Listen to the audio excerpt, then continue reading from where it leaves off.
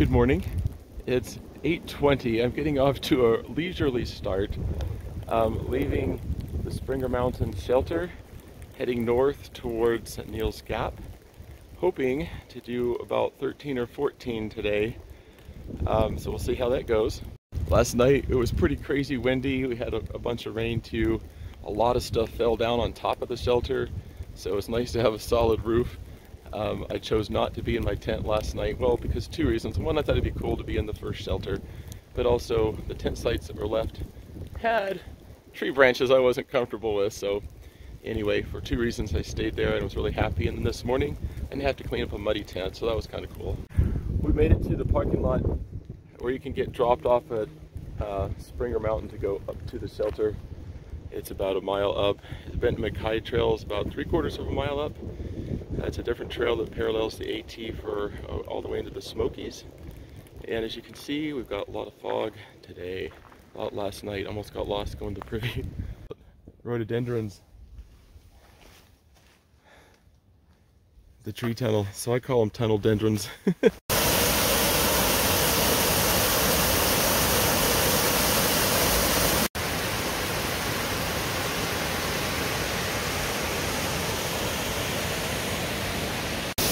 Hey friends, we made it to Long Creek Falls. We've gone about 5.5 miles from Springer Shelter today, and my feet are actually hot. It's really hot today, so I'm going to soak my feet.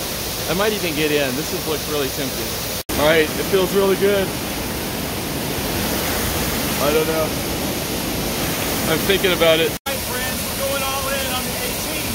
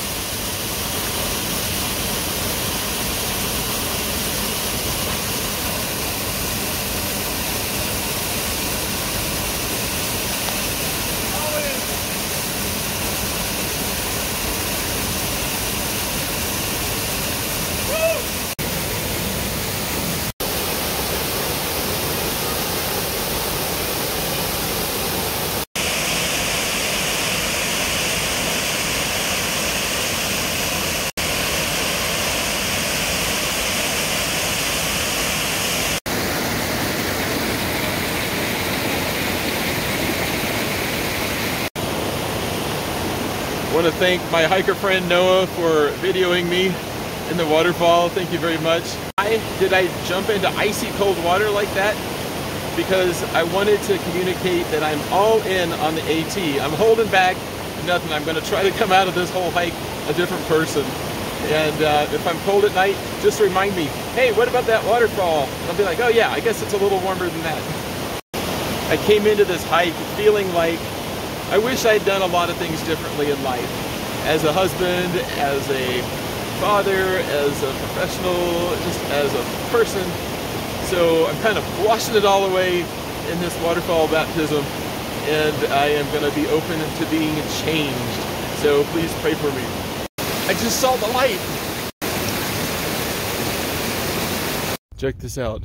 Looks like an emergency shelter.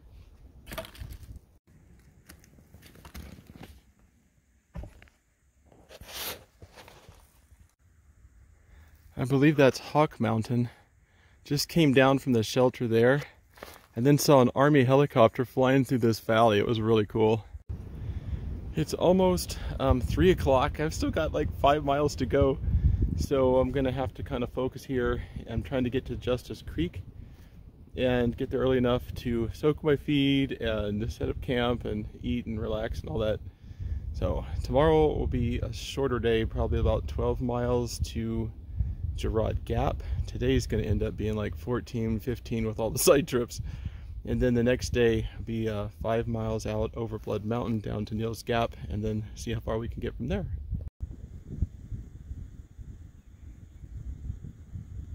I hear the helicopter.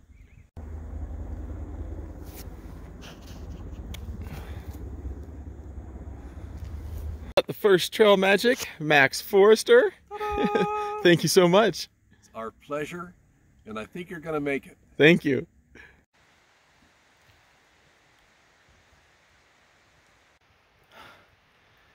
It's almost 7 o'clock. Just barely found a campsite and got this tent up. And I was just spreading out the food, seeing what I've got left, and going to go hang the Ursack. 14 miles on the trail, plus probably another mile of those side trails. Strategic error on my part, going down to, I think it was the Hawk Mountain shelter. That water source was, it felt like another mile away. Should just got it right off the trail. Oh well.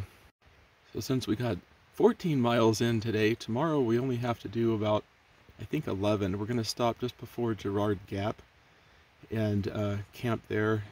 Sounds like that's a good place. And then the next day we'll hike over Blood Mountain and down to Neal's Gap and get resupply.